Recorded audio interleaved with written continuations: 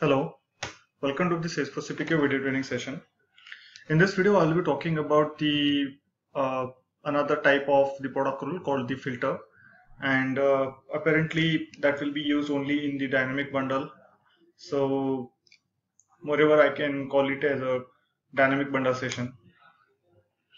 So the scenario is like if you have a bundle uh, whose product can be increased over the period of time. So that shouldn't be a overhead of the Salesforce CPQ administrator to add those as a product option every time whenever there is a new product introduced in the group.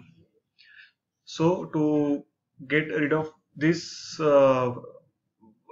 additional configuration every time, what you can do, you can configure the dynamic bundle.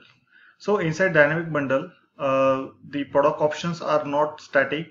It will be dynamic, and those can be added. I mean, the product can be added by another team, but those will be available inside your bundle at any point of time. As soon as they get added, it will reflect into your dynamic bundle. So let's get started with this. First, let me go to the product.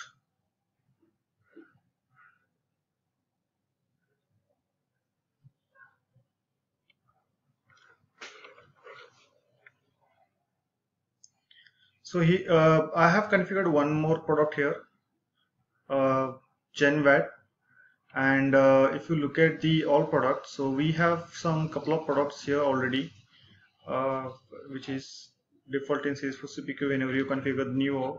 So I utilize the same one.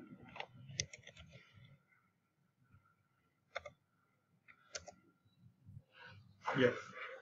So here is the product options. I mean, here is the product that is going to be part of my dynamic bundle. To do that, what I have done, I have assigned them to product family called hardware, and my intention here is to utilize them into dynamic bundle. So my dynamic bundle will be based on the product family hardware. So whenever somebody adds the product into the master list, and if they assign the product family is equal to hardware, those products will be automatically available inside my bundle into the code line editor. So first thing, you need to update the all possible products with their product family. So I mean, you can use any field, but for this demo I have used the product family as the field to filter the record. So you can create your own field. It's not necessary to use the existing one. And I have created one more product, and that will be used as the bundle.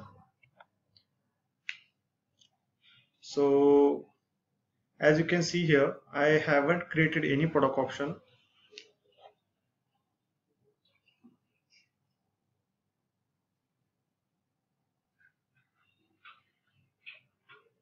So right now I have 0 option. To proceed with the dynamic bundle, first thing, you need to create a feature inside the bundle. So let's go to the feature first.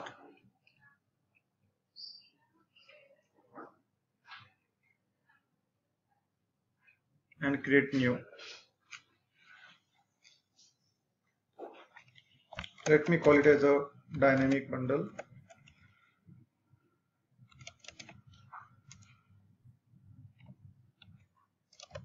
I'm just assigning the tail minimum option. I'm keeping as it is 1. Yeah, and here is the important setting to do, like option selection method should be dynamic. We have already seen the click and add. Now we are using the dynamic as the option for option selection method. That's it. I mean, for the product related configuration, you need to create a feature and assign the option selection method is equal to dynamic. Now there is another process to do. You need to create a field on product and product options as well. So right now what I have done, I have created one formula field on the product, which will hold the information of the family and written as the text, and created the same API name, created the same field with the same API name on the product option. That is again the mandatory part for this functionality. So so far I have created one field on the product object, one field on the product option. Then on the product bundle, I have added a feature, and for that feature, I have added dynamic as the option selection method. Now we need to configure the product rule.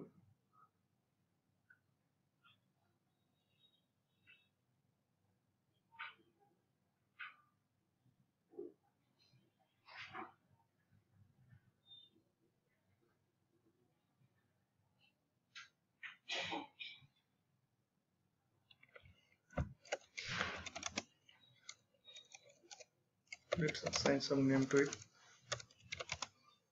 Hardware dynamic bundle. Yeah, and here is the important setting. Type must be filter. Make it active. Choose the condition mate all. Let's keep the evaluation order 10. Right now I don't have other product rule in my org. Scope should be product because this product rule is going to be executed within the bundle.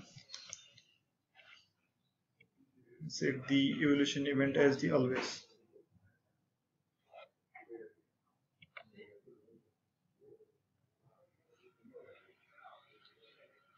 Now go to the related.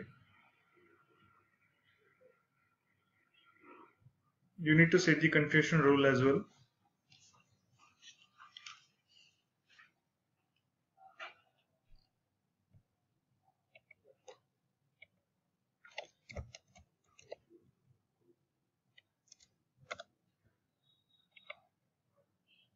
So that was your product, and within that you need to set the feature. So we have already built one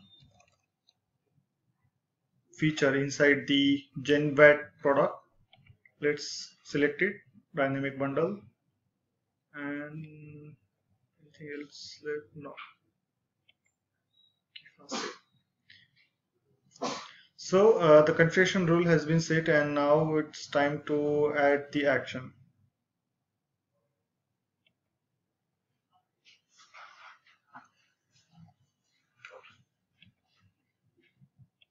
And for dynamic filter, the type for the product action should be default filter.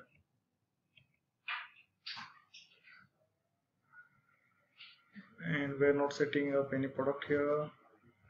Let's choose the filter field. So basically this is the field which I have created on the product and product option as well. And you need to go to the object setup and you have to update this pick list or filter field, and you need to update the API name of that field here. So I have done this already. So the product family should equal hardware. That's it.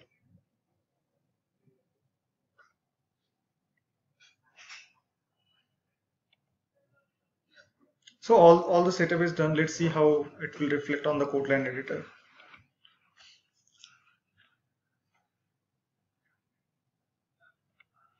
Let me relaunch this. This is my complete new org, so this is my first code here. Now go to the edit lines.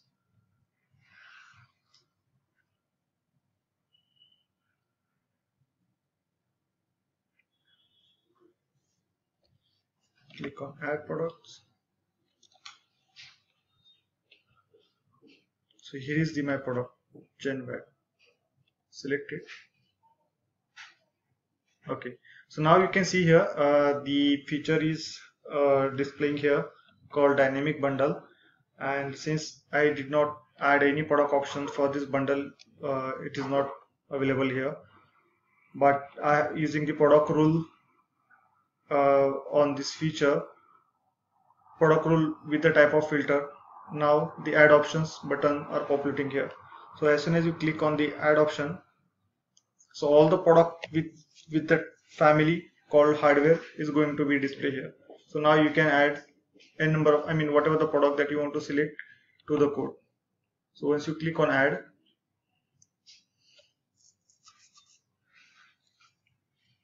it will be available inside that feature. You can again go back to the add option and You can look for other product option as well. Click on add. So this is how dynamic bundle works. So let's go back to the product and just make a clone of the existing one, and let's see whether that is reflect into our bundle or not.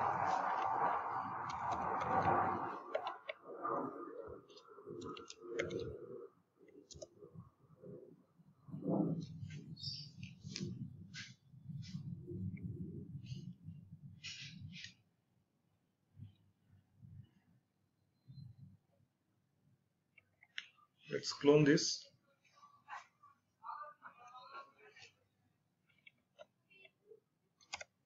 Make it 5,000, and I'm keeping the product family as hardware.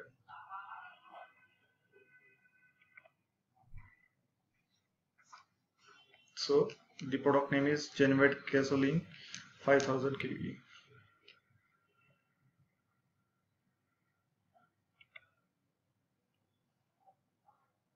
Let me just verify with the price book entry.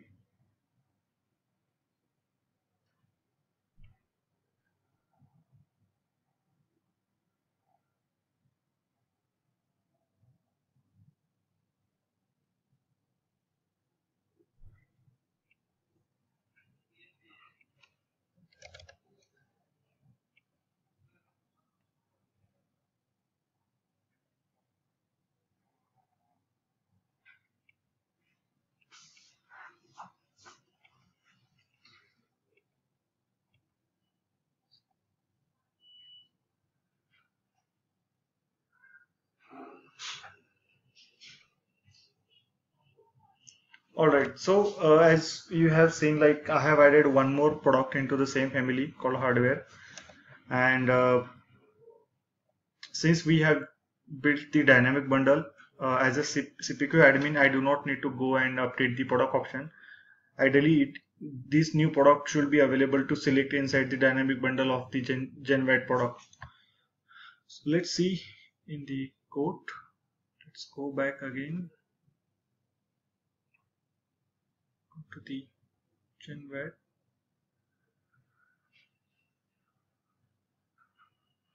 Click on add option. Yeah, so here you can see the product option is now this product as a product option available to select in the dynamic bundle. So this is how you made configuration, and it allows sales rep to select the product dynamically, and this will definitely reduce the overhead of the CPQ admin. And anyone who manage the products, they can easily import, and whatever the predefined field, they just need to set it up, and those will be available inside the dynamic bundle. Thank you.